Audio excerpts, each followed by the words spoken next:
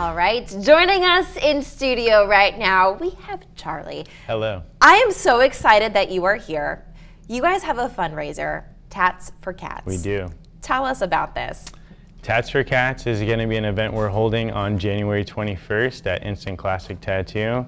The goal is basically to raise as much money as possible for Acadiana Animal Aid. Yeah. We'll be doing palm-sized tattoos and smaller, a lot of pre-designed flash, and some small, simple-to-draw custom tattoos that day.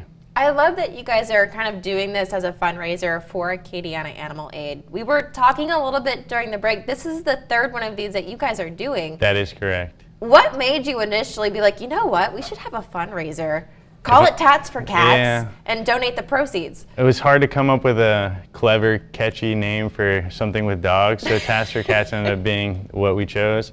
But to be honest, it all stemmed from my adoption of my own dog. Oh. I adopted my dog Maggie. She's 4 years old now. I adopted her when she was only about 2 months old from Acadiana Animal Aid, and she has been the love of my life, and I cannot thank them enough. So. Well, I'm so glad. I'm almost crying. That's so sweet that you adopted from them. You're like, you know what, they do such a great job. I want to give back to the community. This is awesome. When is everything taking place? So the event will be held from 12 to 9 p.m. that day. If we have to, we'll stay as late as possible to accommodate anyone that wants to get tattooed.